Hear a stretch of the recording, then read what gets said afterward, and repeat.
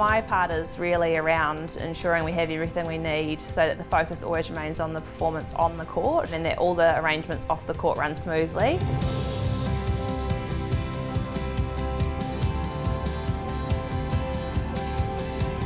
Dealing with the athletes I see as one of the privileges of the role.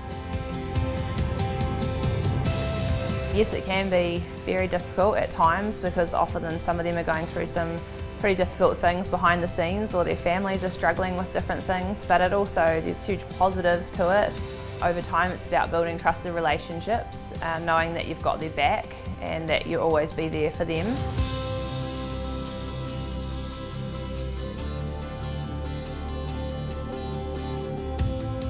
So, the Molloy family. There's myself, my husband Stu, we've got 2 daughters. There's Charlotte, who is recently turned 8, and we've got Summer, our little live wire, who is 5. Being in a job where you travel a number of days of the year away from home is challenging. A lot of planning goes into not only the team but the family, the other team, my other team, Team Molloy. We have a lot of planning going on to make sure that they have everything they need. I have an amazing husband in Stu. He just takes it on, all of it, as well as working full-time himself, so very, very lucky to have Super Dad at home.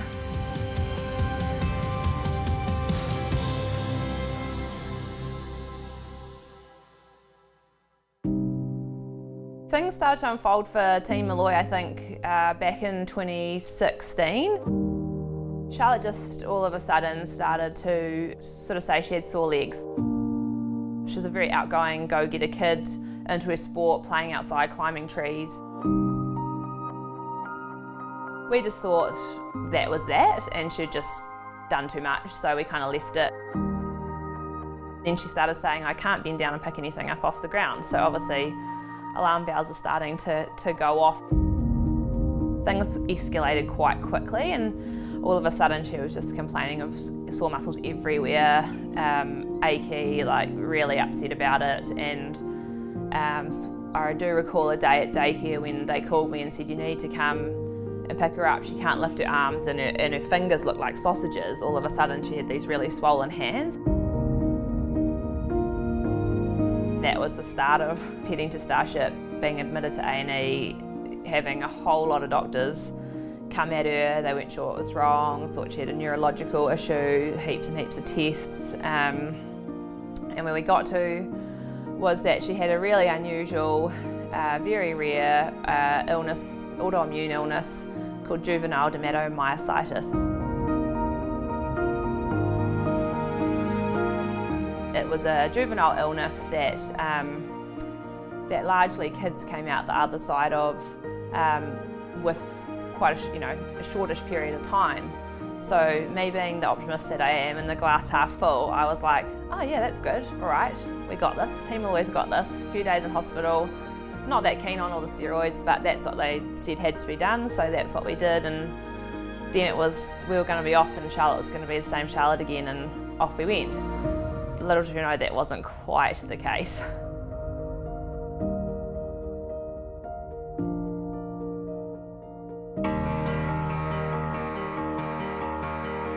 The first year was a lot of learning, a lot of managing, a lot of pain, trying to keep life as normal as possible for her. And I guess again that optimist in me was like, this is a bit longer than what they thought, but it's all good. We're going to come out the other side, we'll be fine. So yeah, we just carried on.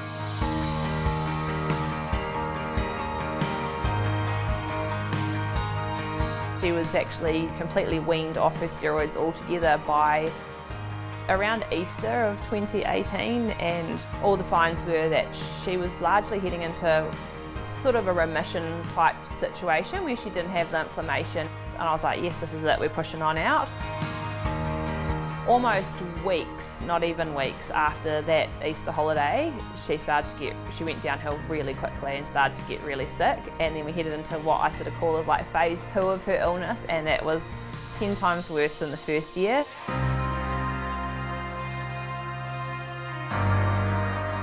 Unfortunately, one of the cruel side effects of her illness is developing calcinosis,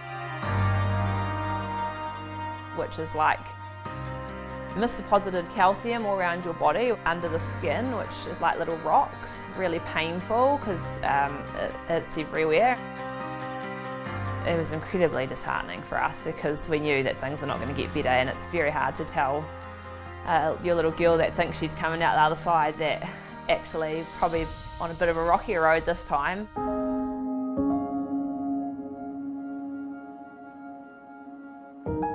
What I love about Starship is that it's a child-centred model, and so that every doctor talks to the child before they talk to the parents, and so the child is always the centre and most important piece of the puzzle, and I love that about it. But when your specialist rings you and says we need to have a meeting with you and Stu, don't bring Charlotte, I think you know that there's a problem. And so I think probably our lowest point in this has been going in to sit in a room and be told that your specialist has sleepless nights over your daughter and that they don't know what to do, and yeah, that she wants to help her but she's not too sure what to do, and that she's asking the world for help at that point, and they're giving as much advice as they can but nothing seems to be working. I think that's a pretty low point to be told if your daughter gets a common cold, there's a possibility she wouldn't have the strength to fight it.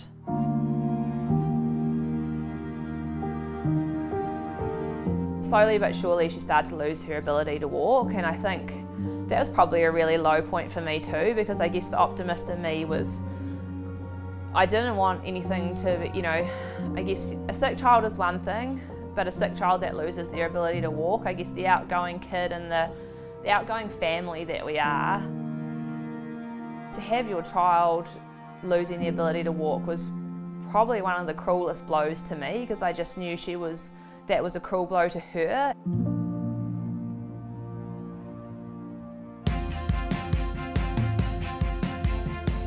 I never stopped believing that there was something that would help her and that we could fix this. And so I spent hours and hours reading into the night, and I stumbled across some kids overseas that had had bone marrow or stem cells transplants.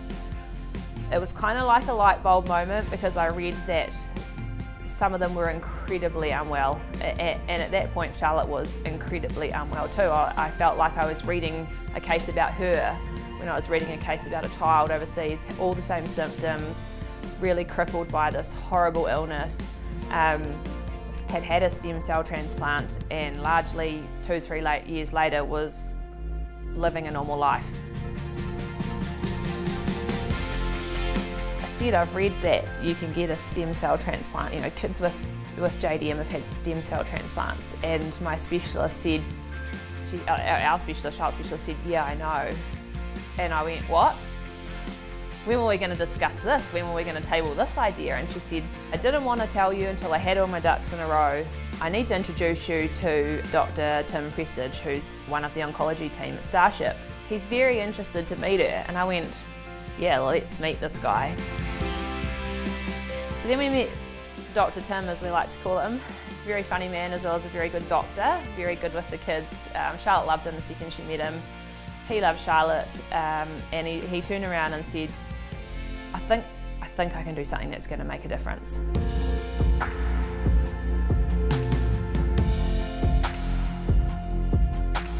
He then happened to be going to a conference in Europe where some of the doctors from Holland who had done the successful transplants on other children happened to be attending. So he called a meeting with them, went and met with them, sat around a table, learnt everything there was to learn about what they did with their transplant to try and help these kids, and then what happened post the transplant.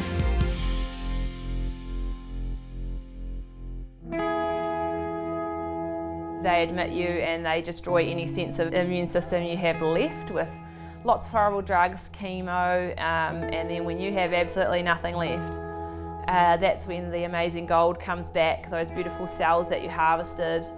They hang them up and then they start infusing those beautiful cells back into your bloodstream, and that's That's basically day 0 of when Charlotte got a new immune system. We'd wiped out the old one, the one that had gone bad on us, that we didn't like anymore. And then we just waited and hoped.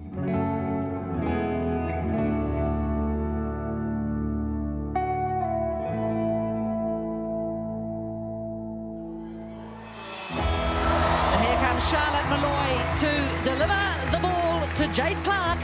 I recall being 36 weeks pregnant with her, still on tour, waddling myself around New Zealand on a test series. And so she's part and parcel sort of the Silver Ferns environment. Hi Charlie, we miss you so much. I wish you could come and hang out with me and Laura. Right in the middle here, and we can have snugs like we used to on tour. Can't wait for you to get better so we can do that. Keep doing what you're doing, Charlie. You're kicking ass.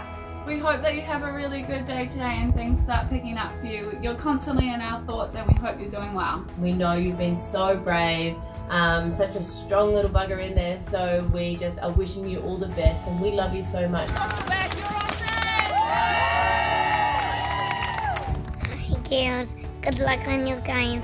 Thanks for the cool videos. Me and Mum will be watching you. Team Silver Ferns, go girls, yes.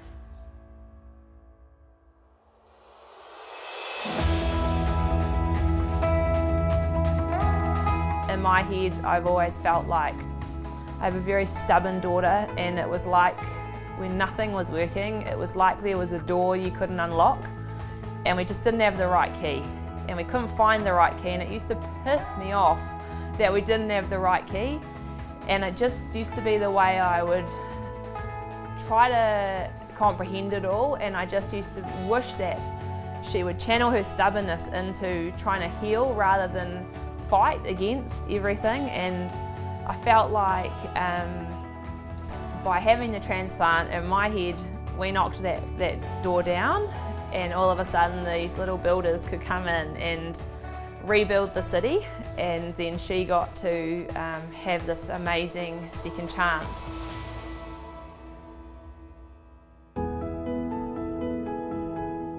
We're now over 12 months since she had her transplant and completely illness-free, which has taken me a long time to feel like I could even say that, because the fear of it returning is massive, and it sits back here and you don't even want to say it because I didn't want to jinx it. I thought if I said it, then it'd almost come back.